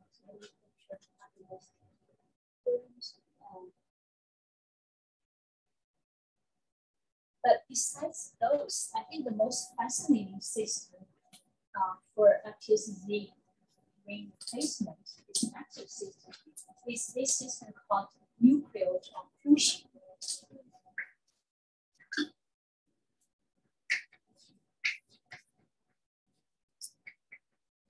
So this is really start happening in cell division with the chromosome segregation. So in these two model organisms, E. coli and also these Staphylococcus, they're actually quite different. So what is nuclear occlusion? The way that you think about that, whenever you have a chromosome, FTSC cannot assemble on top of it. Just purely by sheer volume, like you're totally occupied and FTSC cannot assemble. But there are actually some active mechanisms for that. For E. coli, it's mediated by a protein called SMA. Many of you probably actually know about this protein. So SMA actually was initially discovered by in some sort of genetic screen, found that this one is synthetic lethal with the mean system. If you delete mean, the cell can survive. It's just a little aberrant. If you delete a cell, it's also defective, but the cell can still survive. But if you delete both at the same time, okay, the cell just cannot survive. That's called synthetic lethal. So that's how we discovered this protein called SLMA. What is the protein that actually is quite interesting? So, so this one actually finds a specific sequence. People call that CMA binding sequence on chromosome. And when they did the sequence, this was done by Tom Bernhardt, who used this binding sites. If you map it onto the chromosome, this is the ori. They're all over the place except for the term region. So they only distribute along the hub where you have replication, but they're not in this term region. And this type of binding, is very specific binding. So when SLMA, this protein, binds onto those sites, they actually stimulate FTSase GTPase activity. So now if you remember, if you stimulate the GTPase activity of FTSase, they're going to speed up the depolarization because they're too high and constant power dropping off. And people think that is the mechanism that SLMA can inhibit FTSase form reformation on top of the chromosome. If you have the nucleus not segregated and you have lots of SMA over here, and then FTSase will not form because you have someone constantly trying to dislodge it from the population. And only when SMA bound nucleus start moving away, and only when term region come to the middle, then all those selective regulators are moved away, the FTSase can form. And this type of inhibition is totally dependent on the DNA binding. So it's a very elegant mechanism for E. coli that people discover. And you know that this one is just destabilize FTSase filament, because in this mutant, like if you overexpress SNMA, of course the living does not hold. But then if you can overexpress another protein called ZAP, which I will mention a little, then it's actually strengthening the DNA formation, then you can suppress this type of mutant. So it's really all those forces are at play with each other.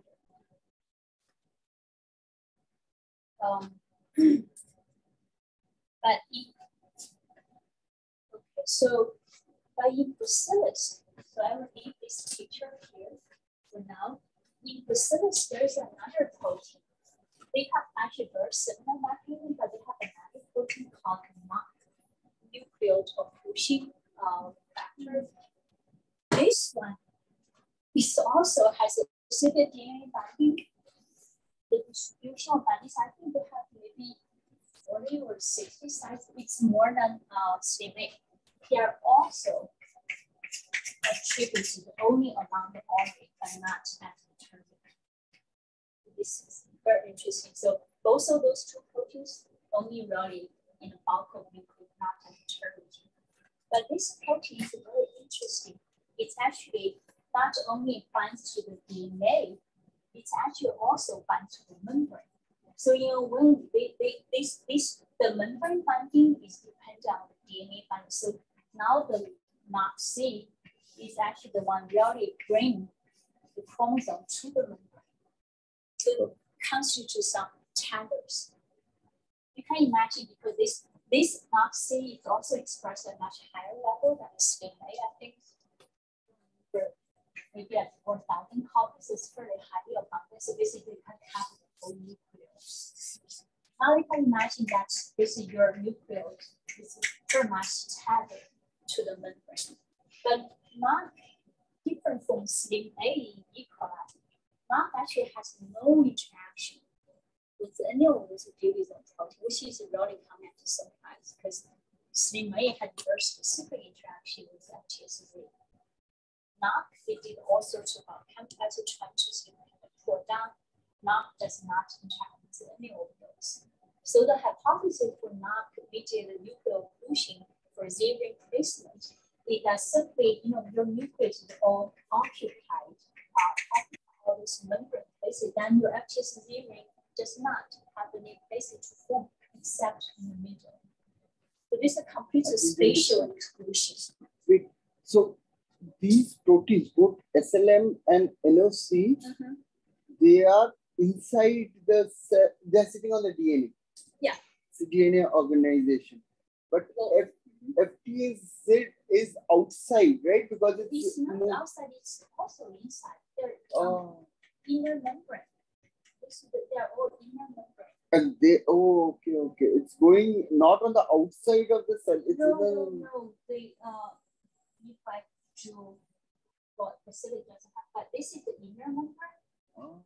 FTC is always inside, never so outside. it's taking the inner surface, inner and surface, yes. and then creating okay. So it's always inside. This one is called paraplasm, which only in those binder positive and active cells. So those are where the cell will be. FTC is always it's a cytoplasmic protein. And thereby the SLM can release something which prevents FTZ.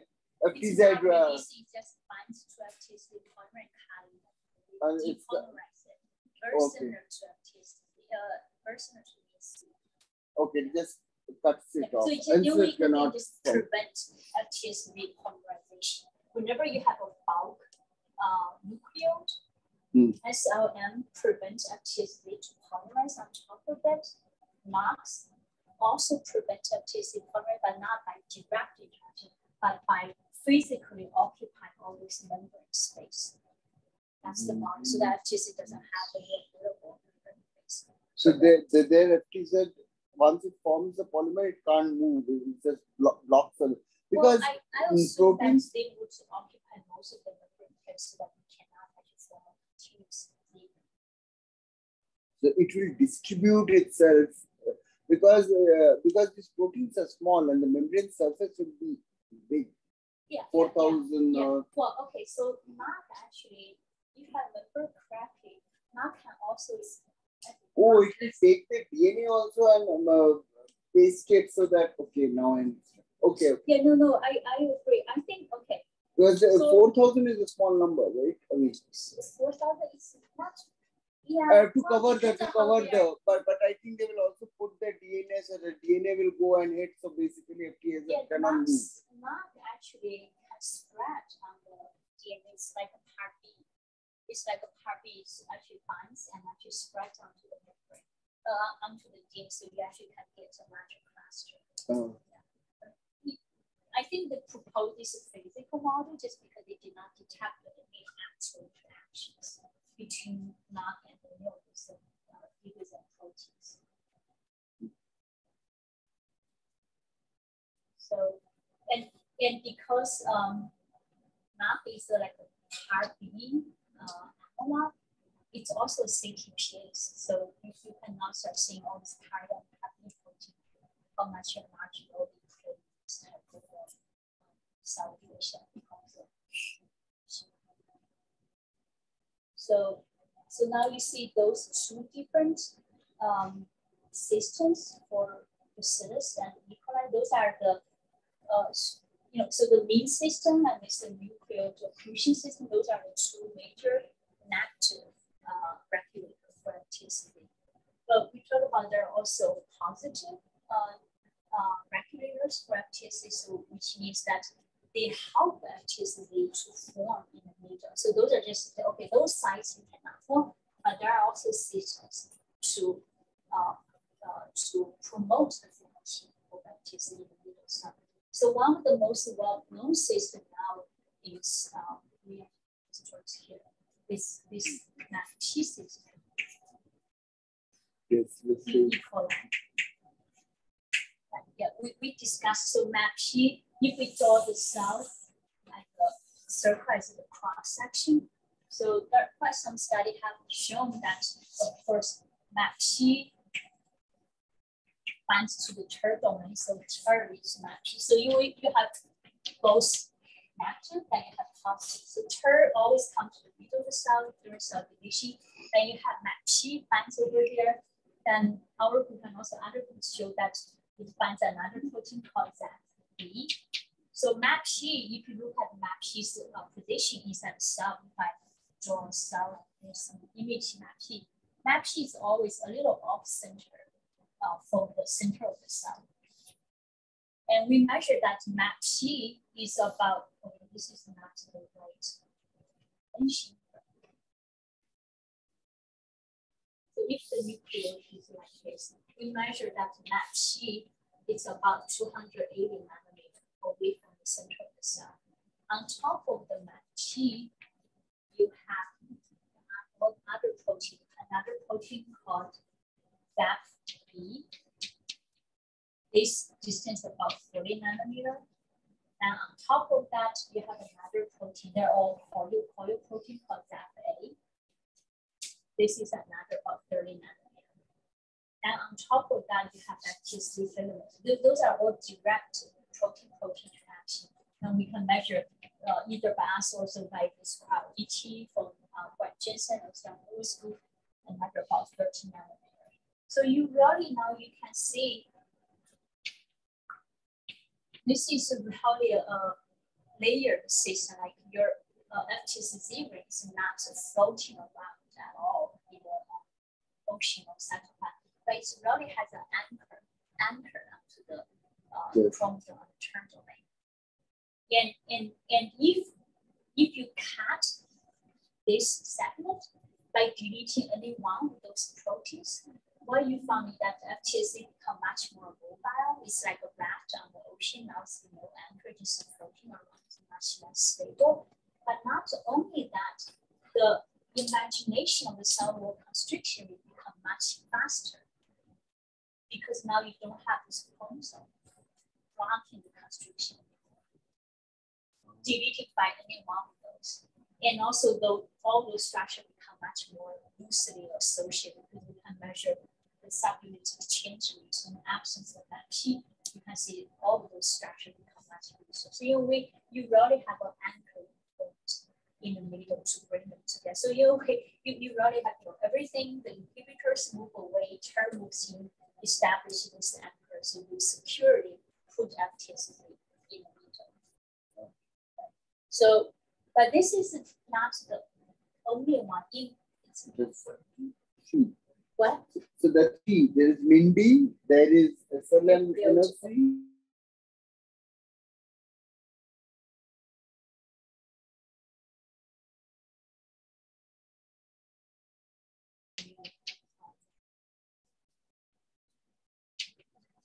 So they have another protein called Z. So this is like middle associate protein Z. So this protein is very interesting. This is the inner membrane. This protein has it's a membrane protein, transmembrane helix, has a short N-terminals in the cytoplasm, and has a large C-terminal protein in the paraplasm. This is in the cell wall. This one has been shown the N-terminals have a very high binding affinity with FTS3. And this protein always comes to the middle of the cell before FTS3. So with this protein in the complex is the one that marks the future division site for FTS3. In all the other bacterial species, FTS-Z is the one that marks the division site. Only FTS-Z comes here, all the other proteins come. But in this one species, pneumonia, this one protein is the one that marks where FTS-Z should come. And this turned out that this C-terminal domain, actually very interesting, finds a special type of cell wall, a special type of form of cell wall. People still don't understand why that is the case, but during cell division, their cell wall gets modified, and this type of sugar only you reach in the middle cell, and this Z protein come in binds to those cell wall, and this N-terminal recruit FTS-Z. So this is another positive regulation for FTS-Z formation. So now you see all those different species, they have very elaborate systems to help the conditioning of FTS-Z. So the function of FTS-Z is really, the way we think about it is it's like a steering wheel of a car, of a truck. And the chromosome here is a roadblock, because if your chromosome does not move away, FTS-Z directed cell wall constriction will not go in. And those cell wall enzymes, FTS-I, etc., they are the actual engines driving this car forward. FTS-Z is really telling you where you should go. And that's the function, major function of this tubulin hormone of FTS-Z. So it's similar to microtubule But there are lots of properties of lectins is just so totally different from the two and have very different and new functions in both parents. So I think that's all I want to talk about today. Tomorrow then we will discuss the cell shape, the other cytoskeleton protein mRNA. So they also decide the size? The what? The size of the cell? Which one?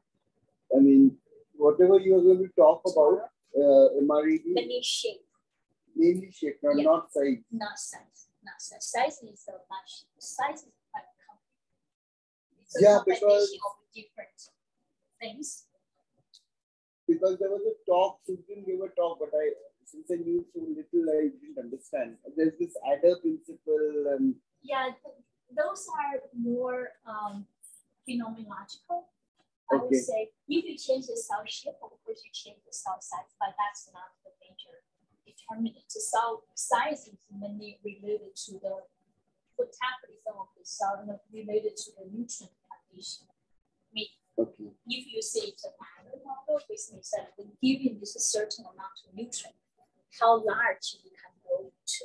Cell-based growth depends on what's available. If you don't give them enough nutrient, they will not be able to add much more volume or surface. So that's different from cell shape. Okay. The ring formation can regulate the length. So there's a nutrient condition to FPZ regulation. Oh yes, in the glucose transporter.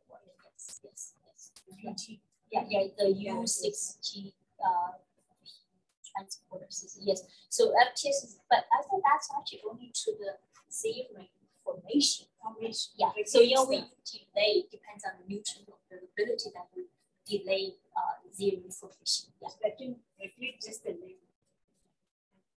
With respect to MinCD, there are some theory that the diffusion, the length it diffuses, actually decides when FPZ can form this.